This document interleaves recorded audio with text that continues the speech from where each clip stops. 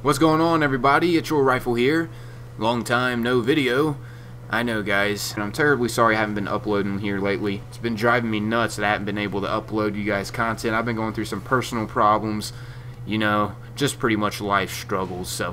But in today's video, I'm going to be covering the 3 new subclasses that are actually going to be released here soon on September 15, 2015. Before I get started with this, though, if you could, please show some love and support by liking the video. It's much appreciated, guys. I do spend a lot of time creating these for you all. Alright, so to get this started, there's going to be 3 new subclasses that you're going to be able to obtain through a quest in the Taken King. I'm not sure exactly what the quest name is going to be called, but that's how you're going to be able to obtain the new subclass. The new subclasses are called Sunbreaker for the Titan, Stormcaller for the Warlock, and Nightstalker for the Hunter. So the Hunter's new subclass equals Void, the Titan's new subclass equals Solar, and lastly the Warlock's new subclass equals Arc. I mean, they all get 1 new elemental damage subclass, which is also pretty nice. I mean, it's also nice to see that they're incorporating the storyline to unlock these subclasses. Apparently, you're going to be doing something special. I don't know exactly what you are going to be doing, but I do know that we're going to be going on Mercury, so maybe I have a hunch to where we're going to be unlocking our new subclasses. I have a feeling it's going to be on Mercury. I just got this weird feeling. Maybe at the lighthouse. I don't know exactly. To start off, I'm going to be starting with the Hunter's subclass called Nightstalker. This subclass looks awesome. The creative director, Luke Smith, actually had described this new Hunter class as something like a point guard, he said. He can score, sure, but he excels at assists. The Nightstalker is the Hunter's first true support class designed for this sort of crowd control that makes it easier for the Titans and Warlocks in the crew to score their kills. Or hey, maybe even another Hunter. The Nightstalker's super is the Shadow Shot, which does a large amount of damage at once to a single target and also tethers nearby enemies to a void anchor, slowing them down for others to clean up. So basically, it's kind of like a web of some sort. It traps and slows down the enemies. The new subclass also gets a smoke grenade, which is actually a melee attack. I'll be going over all the perks of the subclasses at the end of this video, but for now I'm just showing you guys gameplay and talking about the subclasses.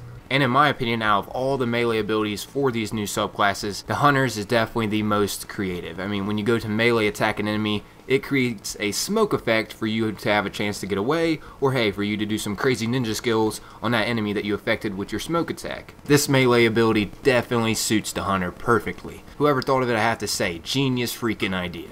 And lastly, also something new for the subclass, it comes with an evade ability, which this will be very useful in the PvP world. It's basically like a phased barrel roll, guys. It's insane looking. I will be going over all the perks within these subclasses near the end of the video as well. Right now I'm just giving you a quick synopsis of each super and, you know, a little bit of gameplay behind it as well. Alright, so that's a quick synopsis of the Hunter subclass. Now on to the Warlock subclass, which is called the Stormcaller. This super looks absolutely amazing in this subclass. The Warlock's new Stormcaller is an offensive machine, focused on chain lightning and a certain amount of sizzle. The Warlock already has a powerful offensive super for PvP, but this one will be better than the Nova Bomb when it finally hits. The Stormcaller's super is called the Storm Trance, which lets the Warlock float around, as you guys can see, and also firing lightning out of the Warlock's hands and zapping everything in sight. Stormcaller also gets an arc grenade that can chain to nearby enemies, and also an interesting passive ability that lets grenade kills reduce melee cooldown,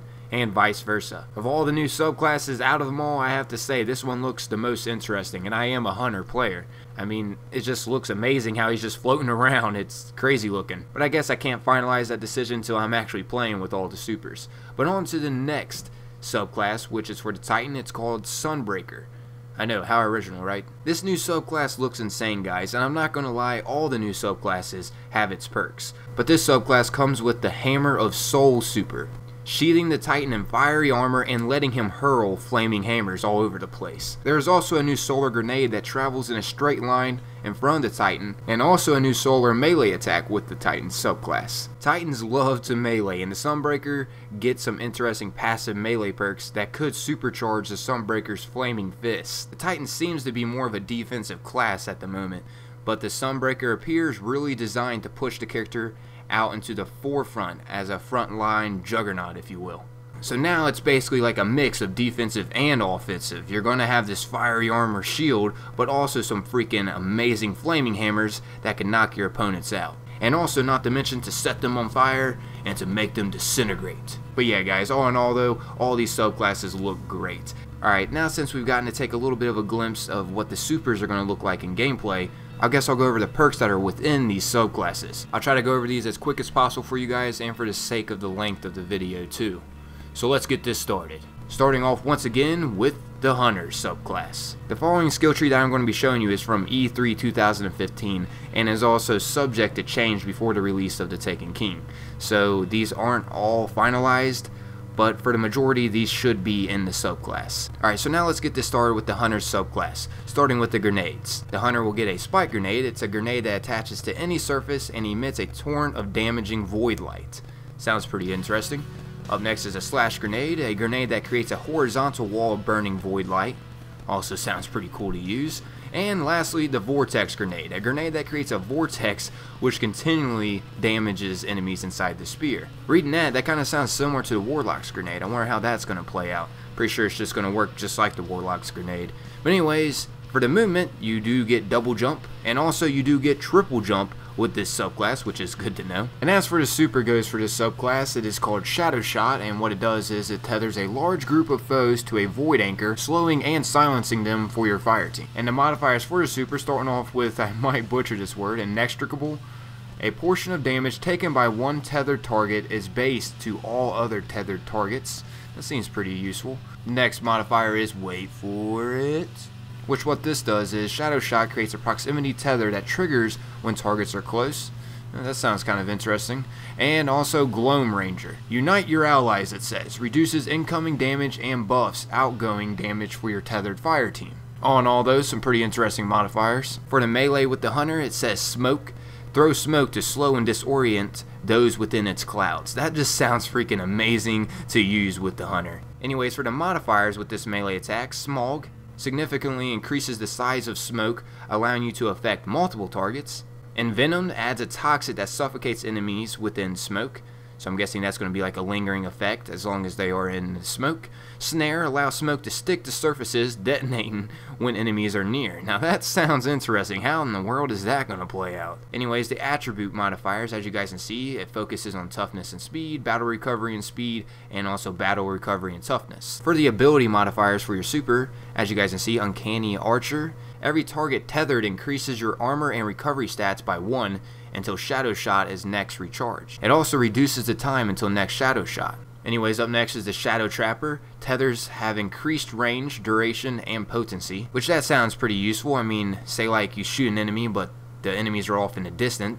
That can still end up slowing down another enemy. Or hey, what if you are in PvP and you go to shoot an enemy with your Shadow Shot, and you never know who could be nearby that it could affect. All in all, it sounds like a great modifier. And lastly, Well Provisioned.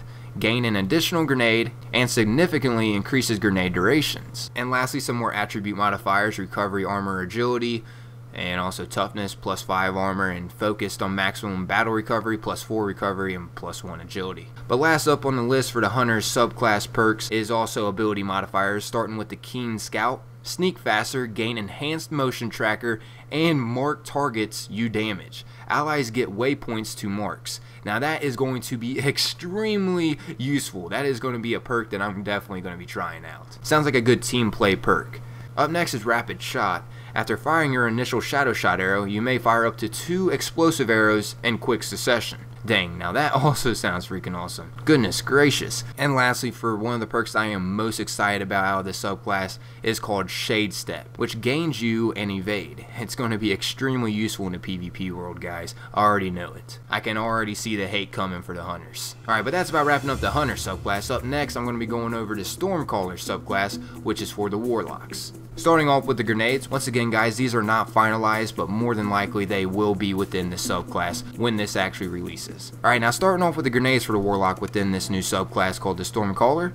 As you guys can see, the Warlock is going to be getting a lightning grenade, a grenade that sticks to any surface, periodically emitting bolts of lightning, which sounds pretty similar to the Titan's grenade, if you guys know about that one grenade that sticks to walls or sticks to whatever and continues to shoot out lightning out of the grenade. I have a feeling that this is going to work very similar. Up next is the Deluge grenade. This grenade calls down a localized lightning storm. That's going to look freaking awesome to see. And lastly, Pulse Grenade, a grenade that periodically damages enemies inside its explosive radius. Alright, now on with the movement. This will have glide, so you can double jump in midair to activate glide, obviously. And also it's going to have balanced glide. It upgrades glide to provide bonuses to both speed and control.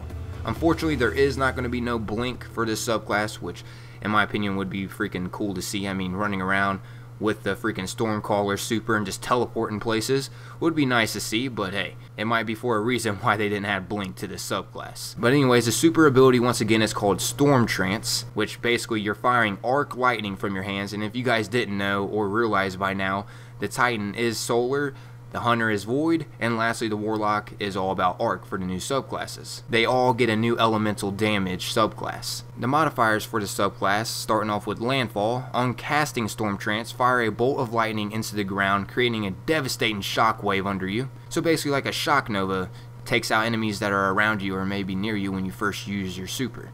I can see that being kind of useful, especially against the Hive. Up next is called the Superconductor, which doubles your Storm Trance's lightning's chaining capabilities. So you'll be able to affect multiple targets while using your super, because when you are releasing that lightning damage on an enemy, it can chain lightning to other enemies as well. Up next though is called the Electric Glide. While in Storm Trance, you'll be able to press a certain button to teleport you to a short distance in the direction you are moving. Which, hey, I spoke too soon. Looks like you will be able to be teleporting around while using this super. Nice. So that's why they decided not to add blink. This super automatically comes with a teleporting ability. That's nice. Although having blink all the time still would be nicer, but still, at least they added some type of teleporting ability with the Warlock. I mean, he is supposed to be the magical guy. Makes sense. Up next though, the Warlock is actually getting a new melee ability called Thunder Strike. Thunder Strike obviously delivers an electrocuting melee strike to close range targets. The modifiers for this melee ability is called Chain Lightning. Your Thunder Strike chains from the struck target to another nearby enemy. Another modifier, I might butcher this word, I think it's called Tempestuous, which what this does is it allows your Thunder Strike to have greater range. So you'll be able to freaking melee enemies that are not exactly close range material, if you will. You'll be able to melee them a little bit further. I guess it still will be close range, but you'll be able to have a little bit of a distance on your melee. And lastly, another modifier for this melee ability is Rising Storm. And what this does is actually hits with the Thunder Strike, charges your super ability and melee energy. So you'll be able to charge up for another freaking hiya and get some more super, you know? That's how that's going to work out. Alright, so up next is the attribute modifiers. As you guys can see, Arcane Wisdom, Arcane Spirit, and Arcane Force, which as you guys can see increases toughness and speed, or battle recovery and toughness, or battle recovery and speed. It's however your preferences are. I mean, that isn't what you guys are actually interested in. You guys are more interested in the kind of new perks that we're going to be able to use. And as you guys can see, we got some more new ability modifiers. Starting off with the Rain Check. When revived, you trigger a shockwave disorienting all nearby enemies. I don't really know if that's actually that useful unless you actually die a lot, but if you do die, you might want to use this perk. I mean, whenever you do get revived, you'll trigger a little shockwave. You never know if it's going to be handy. I guess it all depends on what kind of battle you are in. Anyways, up next is the Uninsulated, which what this does is incoming melee attacks shock the attacker. And that's pretty interesting. I'm sure the Titan's going to love that. The next perk is called Inclement Weather. Getting a grenade kill recharges your melee, and also getting a melee kill recharges your grenade. So vice versa. And now the part that you guys are least interested in, once again, the attribute modifiers. As you guys can see, focused on all attributes, focused on speed, focused on toughness at all costs. Alrighty, now for the little bit of the more interesting stuff, and this is actually the end of the Warlock subclass. So guys, listen carefully, because this is the end of the Warlock subclass perks, which these are ability modifiers, starting off with the Gathering Storm. Storm Trance actually charges faster when allies are in close proximity. That's going to be extremely handy. Did I just read that right? So my super is going to recharge faster as long as allies are nearby? Heck yeah.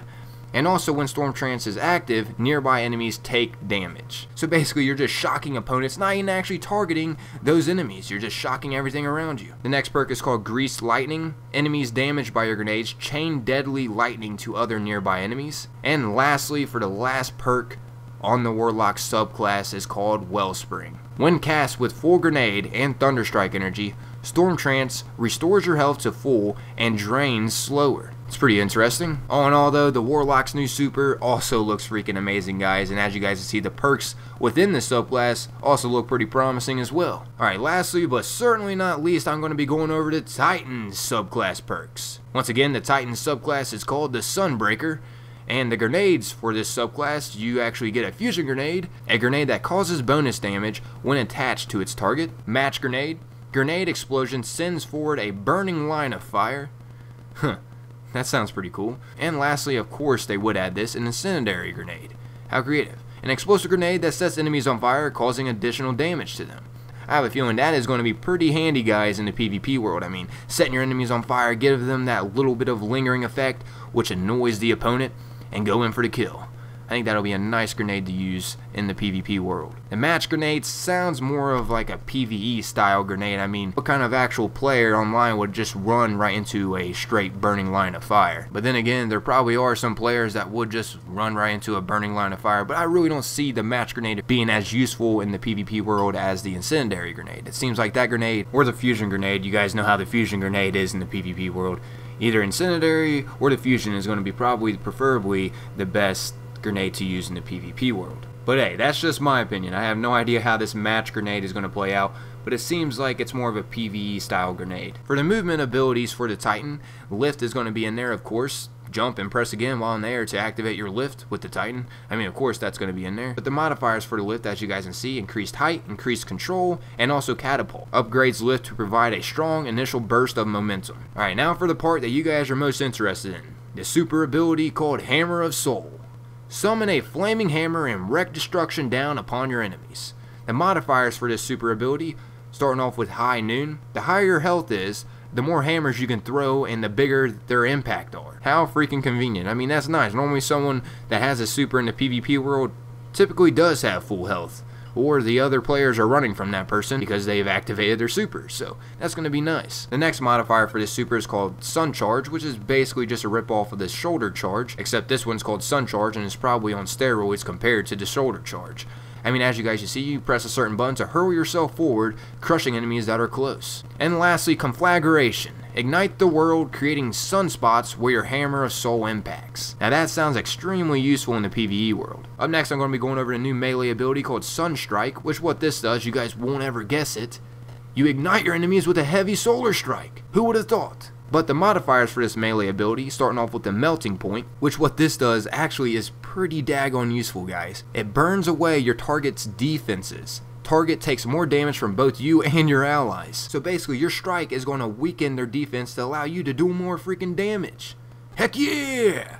Heck yeah, that's nice. That's going to be a nice PvE perk. The next modifier is called Fulminator. Your Sunstrike melee releases a solar explosion on hit, igniting enemies within the blast, and also kills create a sunspot around you. And lastly, the next modifier for this melee ability is called Stoke the Forge. Natively reduces the cooldown of your Sunstrike melee, and getting a killing blow with the Sunstrike instantly recharges it. Up next is the least interesting about the subclass, the attribute modifiers. As you guys can see, training focused on battle recovery and toughness, training focused on speed and toughness, and also training focused on battle recovery and speed. But anyways, now for some more ability modifiers.